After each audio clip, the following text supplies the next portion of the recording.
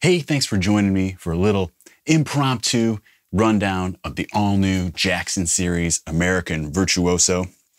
This is the first Jackson that I've ever owned, and while I've maybe strummed one here or there for a second or two over the years, I've never really spent any quality time with one, and so this is honestly the very first time. I hope you guys checked out my song demonstration playthrough from a few days ago, where I showed you how the thing looked and sounded, which was badass, of course.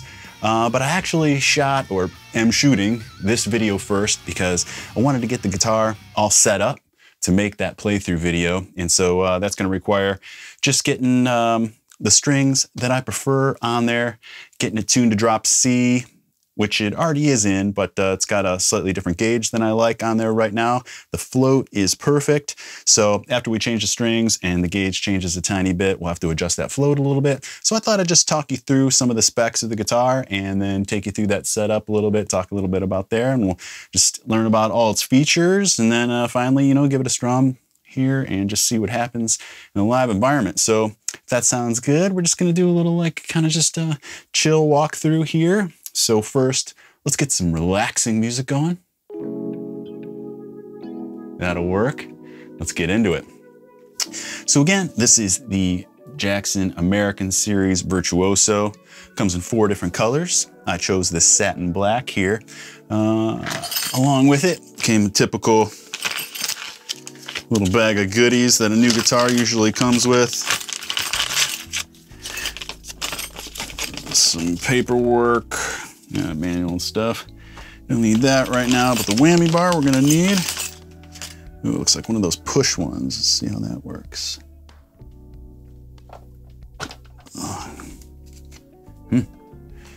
Pretty tight right off the bat. We'll see how many springs are in there in a moment. Comes with some strap locks, so that's cool.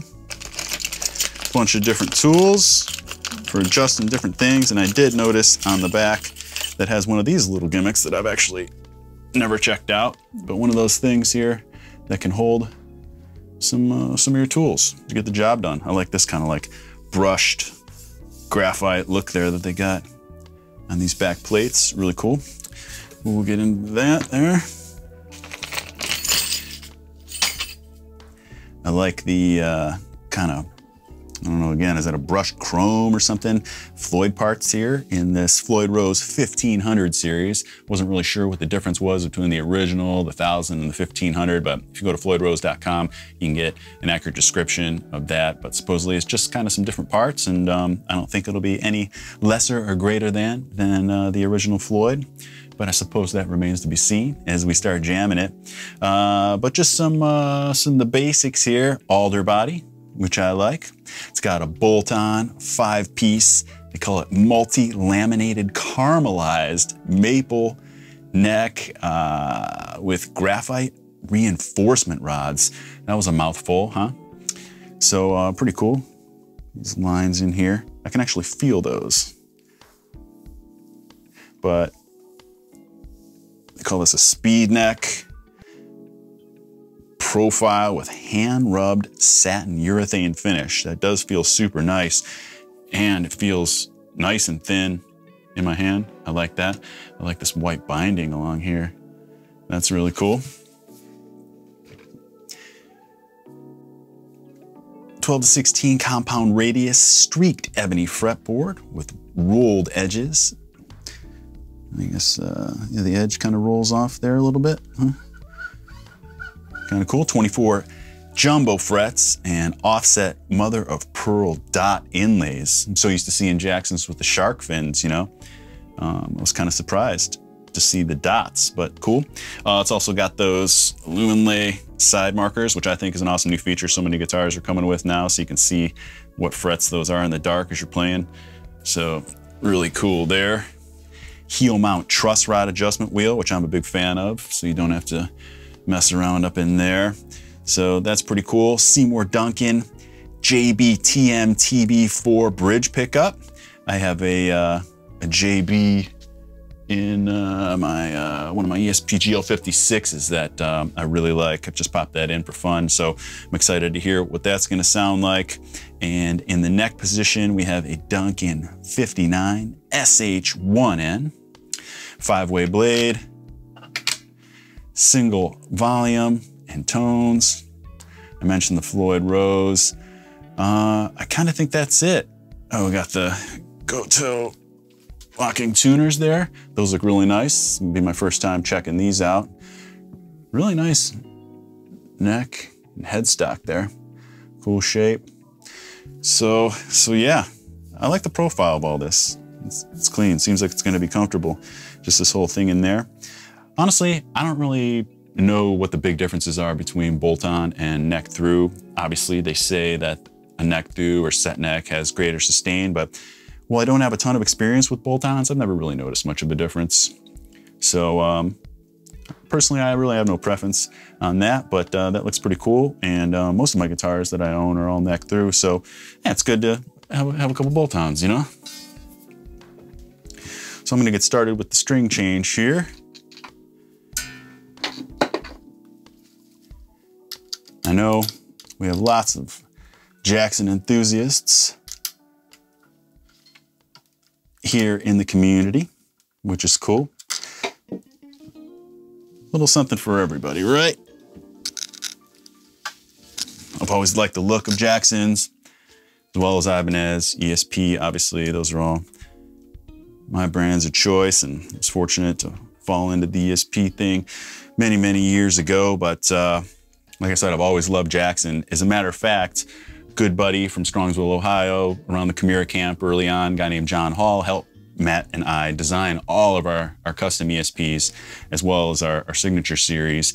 And coincidentally, he was a huge Jackson guy. I can't remember exactly, but I think he said at one point that he had 75 Jacksons, mostly like soloists, I think.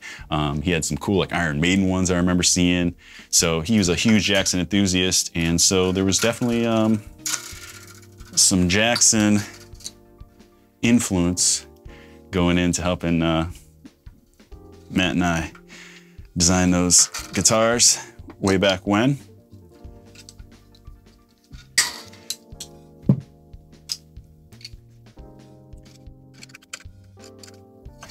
So I'm going to be popping on my gauges of choice here, which are 11 through 52, 11, 13, 20 wound, 30, 42, and 52. And so from what I've been hearing, this set is getting harder and harder to come by. That 20 wound is just something I prefer. I think a wound G-string is just faster, where, I mean, at the end of the day, I could play a plain no problem or whatever, but I just prefer that wound G-string, and that's kind of hard to find. I notice a lot of guys that are trying to get the same set as me are having trouble finding a set with those exact gauges. So even when I asked Jackson to set it up like that, they got as close as they could. But I figure to give this thing the ultimate test, I might as well set it up exactly how I want it, right? Why settle for anything less?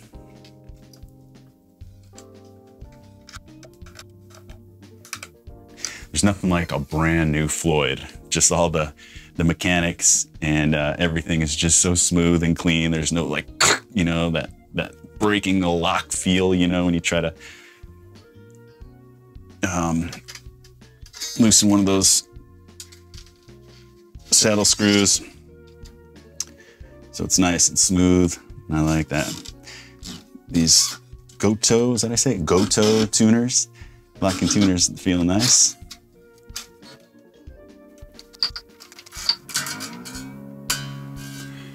We're in business.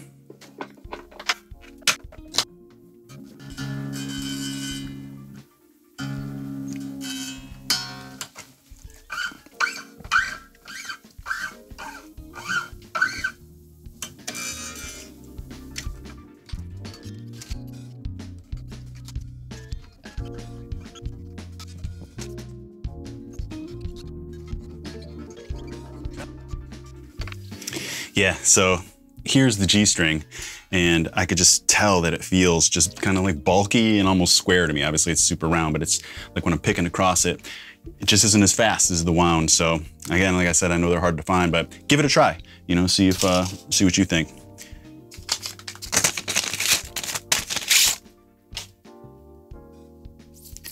Yeah, where here's my G, and hear that? You can hear the winds. Something about it I like. A fine wind.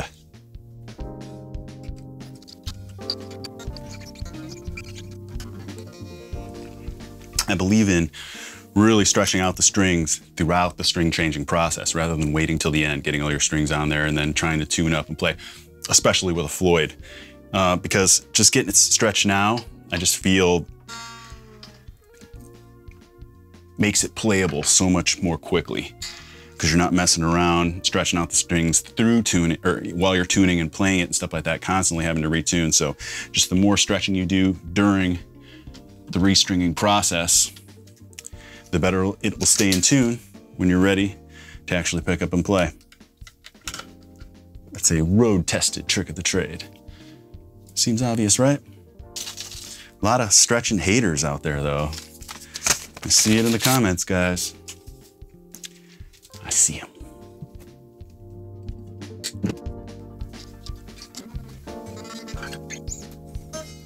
Also, another big reason that stretching is important if you're going to be doing Floyd adjustments, because if you start adjusting your Floyd immediately after changing strings, they're just going to stretch throughout that process and your float will adjust to that slightly. So the more you have it stretched out, the more perfectly in tune it's going to be, the easier your job you'll have floating your Floyd. Of course, I got 2 really in-depth Floyd Rose videos here on the channel, how to get that perfect float. They're longer, but they cover all the basics and every principle that you would need to know that you can apply to any situation, any guitar, any tremolo, floating tremolo, any string brand, gauge, and any tuning.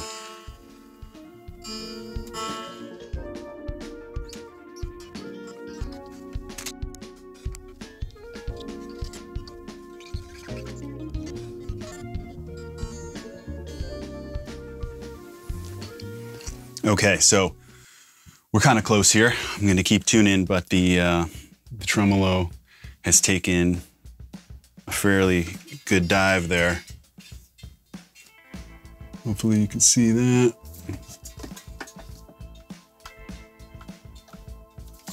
We are going to need to crack that open in the back here in a moment and do some adjustments because it has fallen down in the back. We're going to loosen our trem claw screws a little bit to give that some slack so that the strings can pull it back forward.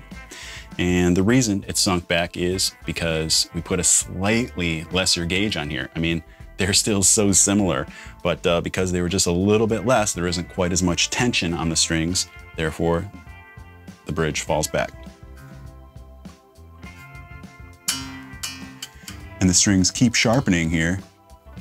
So that means it's going to continue to fall back. They're sharpening because the bridge is pulling them back, increasing their tension, thus increasing pitch. So as I keep detuning this, the bridge is going to continue to fall. As soon as we get close, which we're getting pretty close, start to make some adjustments. Cut off all these guys here. I like to bend them down before I cut them off. That way they're kind of facing down as they get clipped.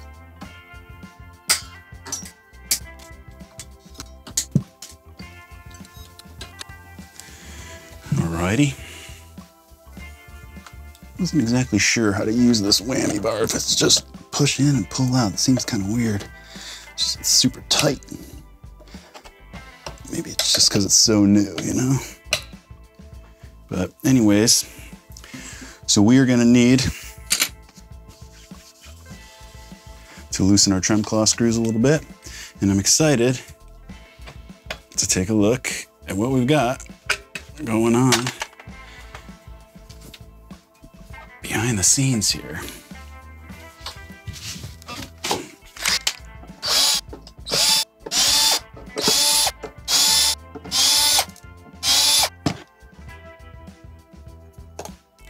Okay, the moment of truth. 4 springs, as I suspected, which is a big reason why the trem feels tight. You know, it's like pretty hard, but I don't mind that so much. I know some guys do. And hey, while we're here, let's just see what we got going on in the electronics cavity.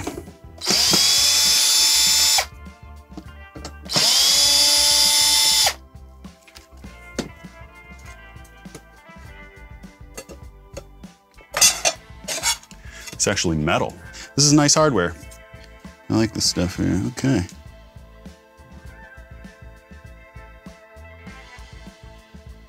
Nothing too unexpected there. Looking good. Pop this back on.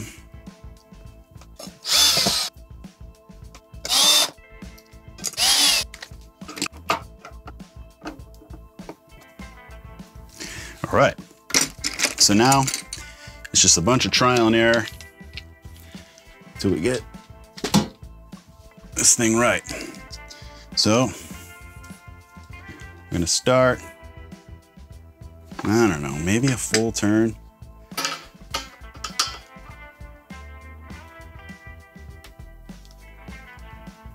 That was a half turn.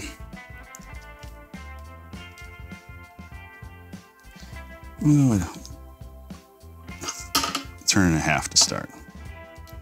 Probably not going to be enough, but we'll see. So,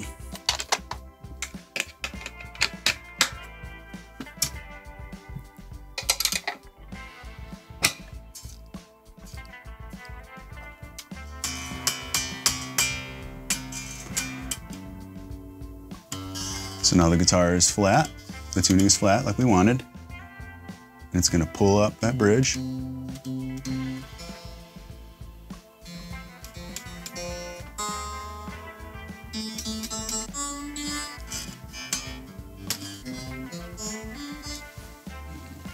Already looking better. There's a good chance we overshot it as well. So I'm going to turn it in half. I want to remember that. So I can move in small increments. That's what's important.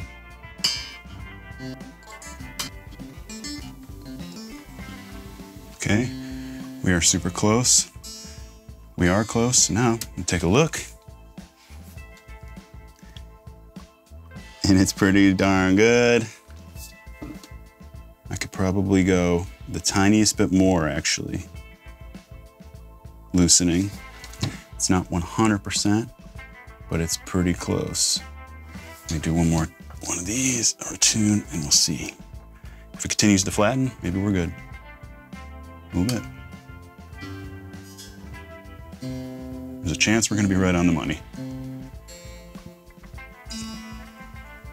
With this float thing, it just really takes patience,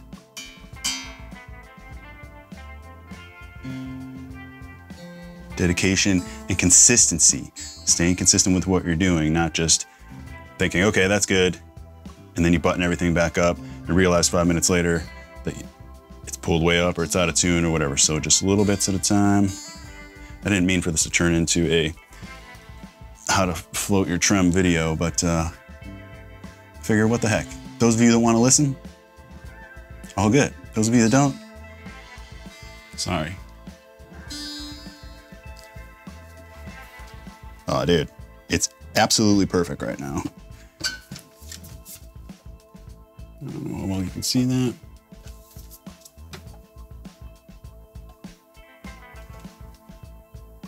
It couldn't be more perfect. Did we get that lucky? But the thing is, like I said, I don't want to count my chickens here before they've completely hatched. So I'm going to give this another go like that. If it drops too significantly here after this, then and we have to keep sharpening, it's going to be pretty good. Oh, dude, we're good.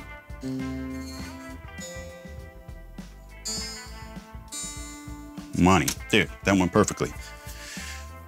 Tighten these up. We'll get to fine tuning. I always put the back plate on totally last after I'm confident that we're good. Okay, some fine tuning. Beautiful. we are solid. When I pick this up to play it in a moment, we'll do one last fine tuning. But let's get this plate back on the back here.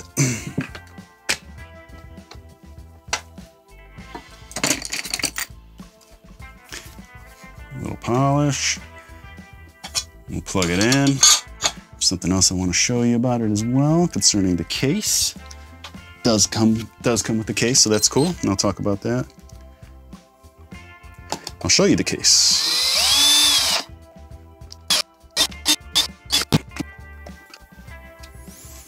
Okie dokie.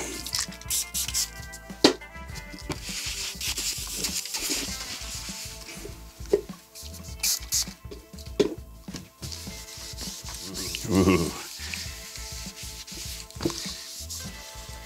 That neck looks like it's gonna be fun. Go have me some fun. Go have me some fun.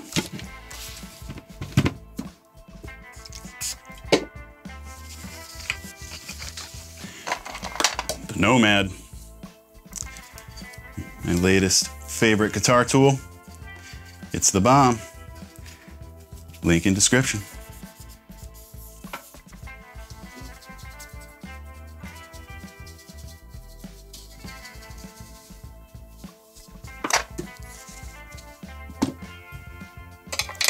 Almost there, guys.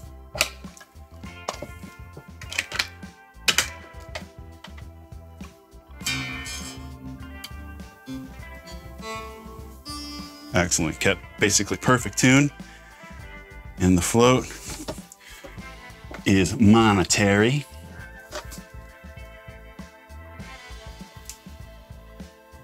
Let's do this.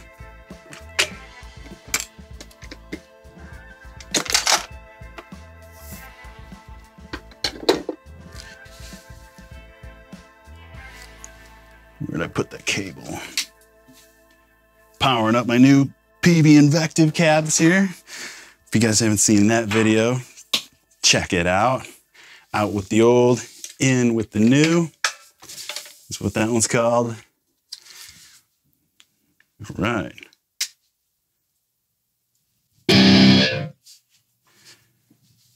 Here we go.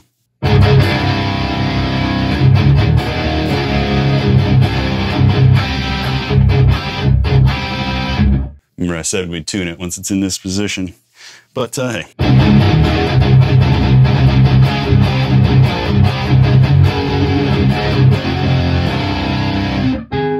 God, to play with this table in front of me here.